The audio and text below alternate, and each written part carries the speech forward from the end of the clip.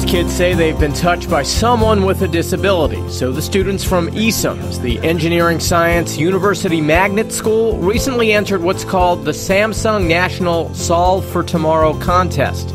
Melissa Manzione is their technology teacher. We've been named Best in State, and so we've been guaranteed $20,000 in technology from Samsung.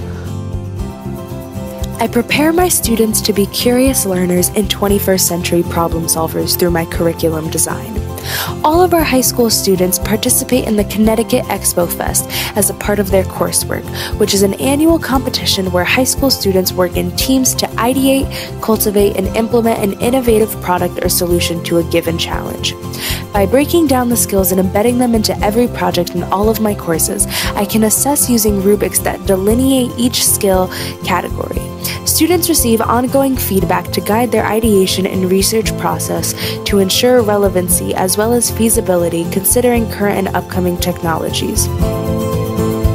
If a visitor entered my classroom, they might find it noisy. However, I would deem it constructive chatter. My classes are run like a business, where students join a team and are responsible for performing within their team working towards a company goal. The amazing element in my program is that it empowers students from all walks of life to actively participate in projects.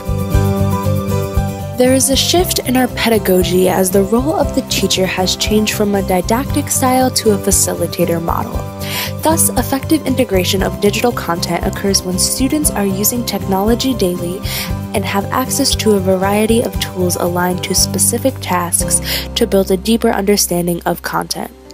I do everything possible to ensure successful technology by writing grants to acquire the most recent available technology for all of my students.